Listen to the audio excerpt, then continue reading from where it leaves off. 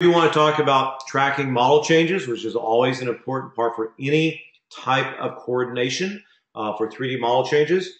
This is will work with your IFC file, not with the RVT file. Okay, so if you are working with IFC and you do want to track the model changes, this is actually a great way. And as I mentioned earlier, the IFC has been around now. It's a lot more robust in terms of what it can do in ARCHICAD and how it can function between ARCHICAD and Revit and other programs as well, like Tekla.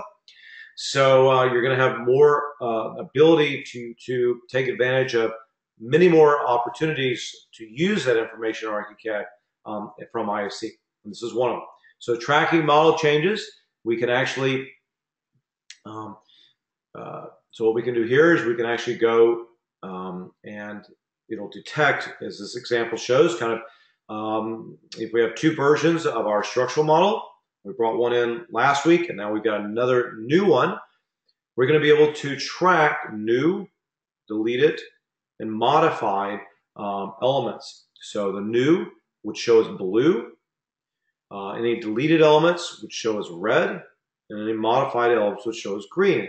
And anything that was not touched in the process between the old version and the new version will just appear as black. So here, if we've got Revit, just to kind of show that, if we go into Revit, we make some changes to our work.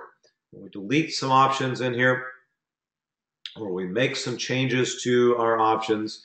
When we go to export that information and we export that to ARCHICAD, we can then import that into ARCHICAD using this process. We go to interoperability, under our file menu, we select IFC, and then we select detect IFC model changes.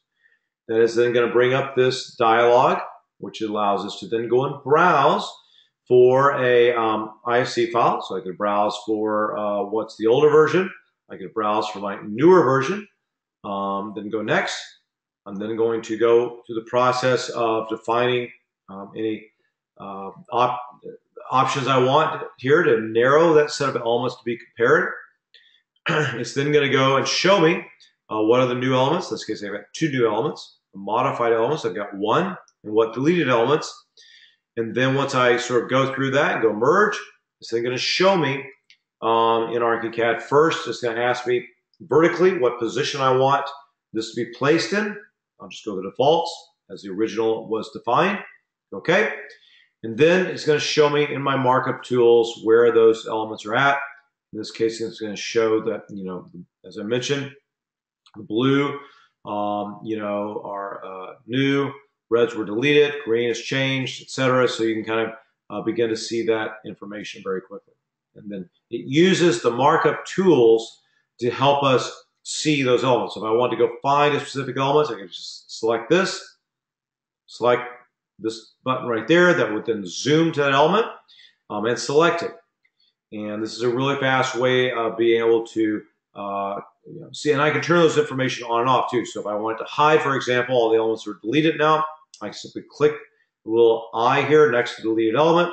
It's then going to hide those deleted elements, but at least it gives me an understanding of what changed on the structural side, so I don't have to go through a bunch of red line drawings to kind of figure that out.